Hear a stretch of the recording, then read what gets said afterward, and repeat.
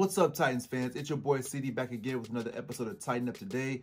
Today's show is episode 10, the 10th show of season 2. I'm excited, cannot wait to bring to you guys NFL Week 2 picks. Me and the guys and my sister have got together, put the picks together, we're going to push them off to you. Some of us did well last week. Some of us not so much. We won't say any names. I'll show you here in a little bit. But no need to delay. Let's get down to it.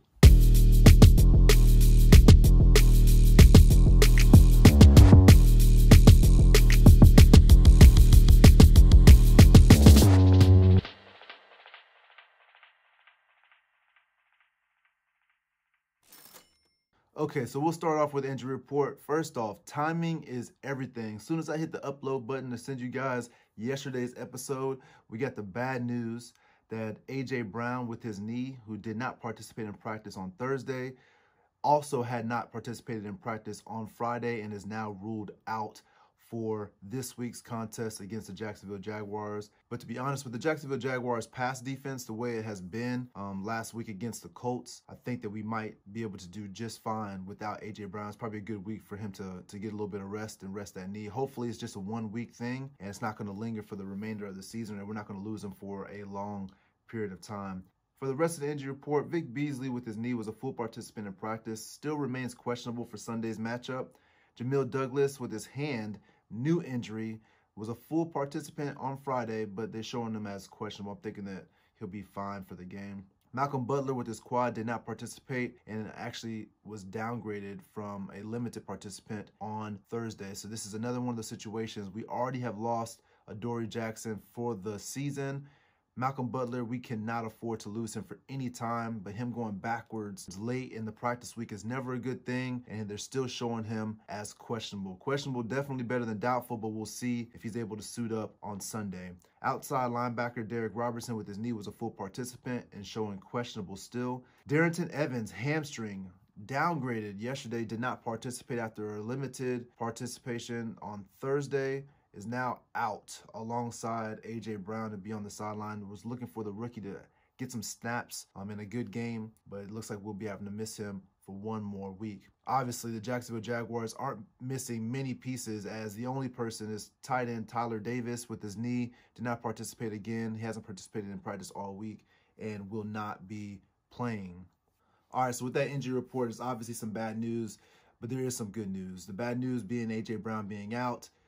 Also, Malcolm Butler not participating and now questionable, but it doesn't look good for him to even play. They don't show him as doubtful, but we will see moving forward. The good news, a positive side, if we can call it that, Vic Beasley is still questionable. He is not ruled out at this point in time, but it was a full participant yesterday, so it looks as if he will be able to suit up and finally get some play time as a new Tennessee Titan.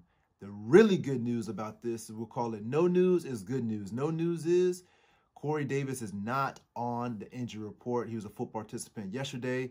He appears to have that hamstring under wraps for the time being and will be able to get a ton of targets, as A.J. Brown will not be on the field.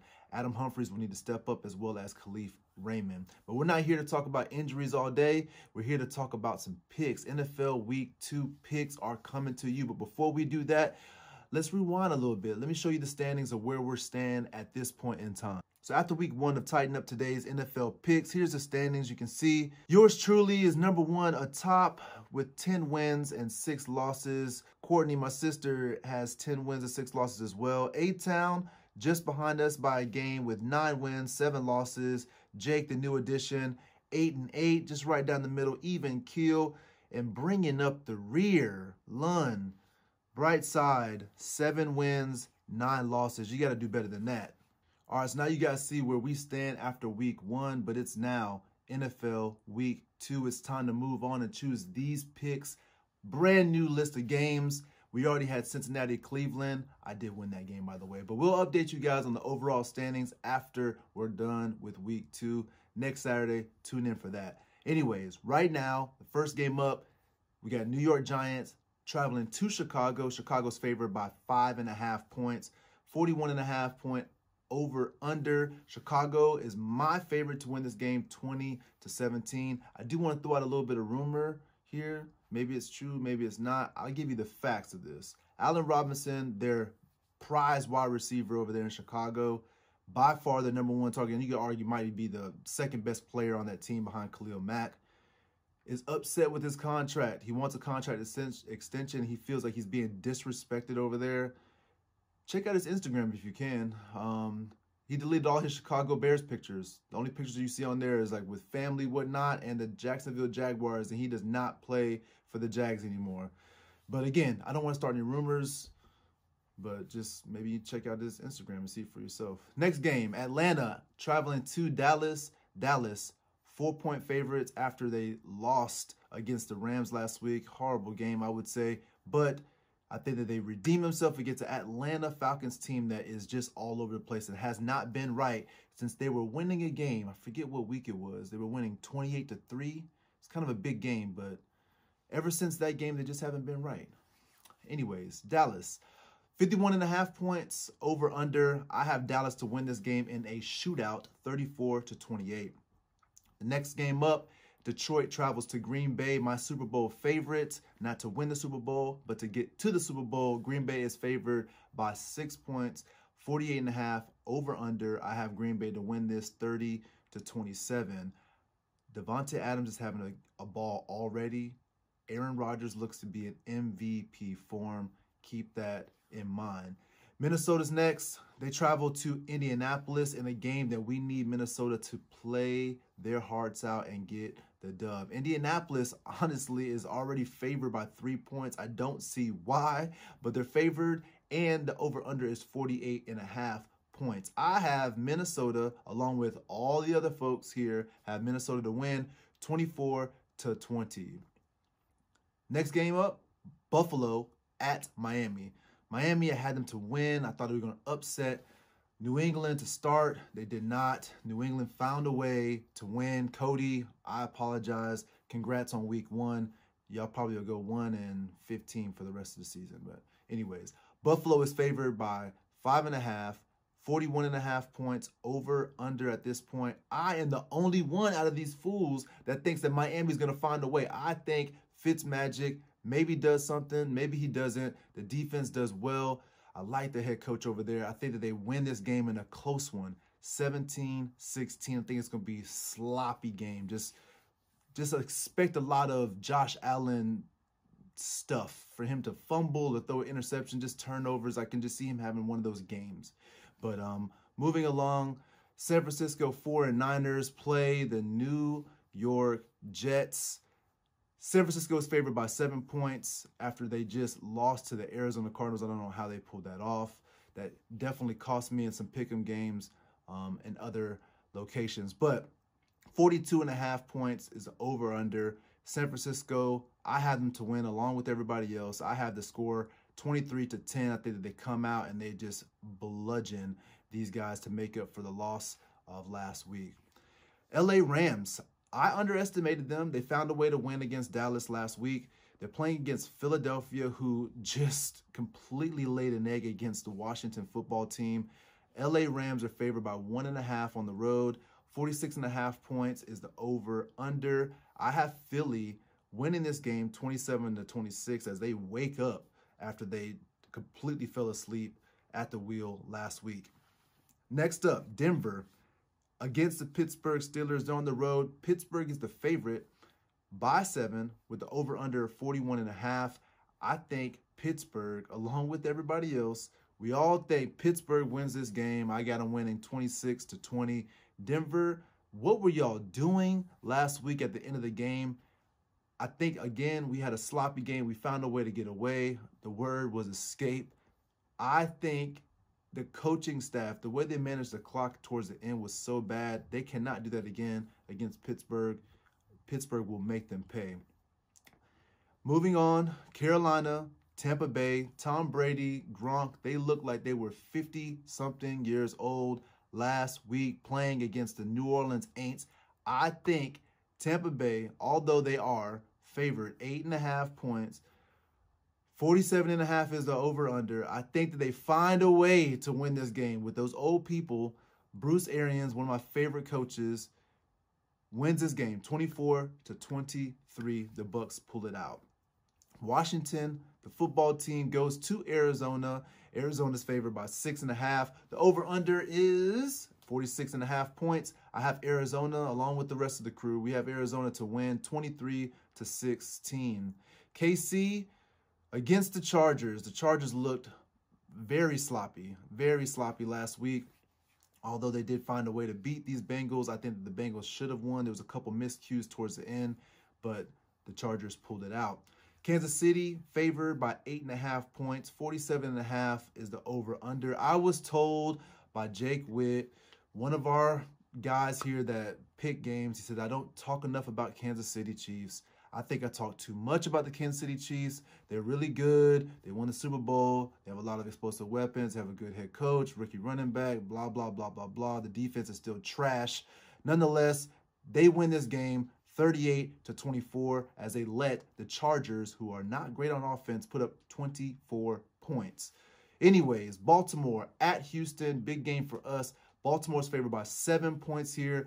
52.5 point overdog. I am the only one picking Houston. Courtney, this is your team. This is the time that you guys find a way to win a game. Deshaun Watson does something big here, 27-24. I don't want Houston to win. I'm just picking them because I think that they will win. That's it. All right, next up, New England at Seattle, Sunday night football game, big game. I think Seattle right now finds a way to win this game. They're favored right now by 4. I think that they equal that spread, 27-23. The over-under is 44.5 points. They do cover that. Monday night football game, New Orleans at the Las Vegas Raiders. I think New Orleans Aints here are favored 5.5 points. 50.5 points over-under. I have the New Orleans Aints laying an egg here, finding a way. They are missing Michael Thomas. I don't know what other weapons they have. Alvin Kamara did do a lot out of the backfield last week. I think that the Las Vegas Rams' first home game, finally at home in Las Vegas, they find a way. They win this game 26-24 in another good game after they just beat Carolina on the road.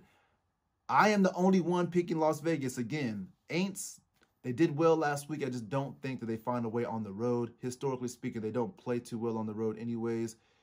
Just look out. Look out for those Vegas Raiders. Just look out. Now, for the final game, now of the week, we play at 1 o'clock. But for the final game that we'll be picking today, Jacksonville Jaguars travel to Nashville to play our Tennessee Titans. Titans are favored by 8 points. The over-under is 41.5. We'll talk about my game here in a second. Look at these guys, what they have. Are you done? Cool. Now I'll show you the real score. Looking here, my pick for the Jacksonville Jaguars game, Tennessee Titans win this game 31-16. They even break it down. I think the first quarter is when we start to run away with this. We start off fast in the pass game, and then we start to slow down maybe in the second quarter. But by the third quarter and the fourth quarter, we put our foot on their neck and finish these Jaguars. I have them scoring a touchdown. I think that's going to be maybe a gimme touchdown right before half. But outside of that, the defense shuts down this very, very weak Jaguars offense. Okay, now, so with all the NFL game predictions are out the way, I've given you the preview. I've recapped from the Broncos game, injuries, transactions even. What else is there to do? Oh, yeah, our favorite time. How about CD's bold prediction? Bold prediction for week 2 is coming at you. But before I do that, I'll show you week 1's bold prediction. Christian Fulton. Christian Fulton has an interception, his first career interception this year, and wins the Rookie of the Week. You heard it here first. Okay. Last week, it was the first week. I was just trying to get my feet wet. I got it now. Fulton, even though he had a great game for his rookie debut, he didn't get the interception that I thought that he would get. But this week, I have the right answer. Week 2's bold prediction is Derrick Henry. Number 22, Derrick Henry scores 3 touchdowns against the Jacksonville Jaguars. This one, I don't even know how much of a bold prediction it is. It seems like every time he plays the Jags, he scores, he runs all over them. He does so much they cannot stop them. But this is how he will do it. He'll have 2 rushing touchdowns and 1 receiving touchdowns, but he will definitely score 3 touchdowns. You can write that down anywhere. Trust me, it's good.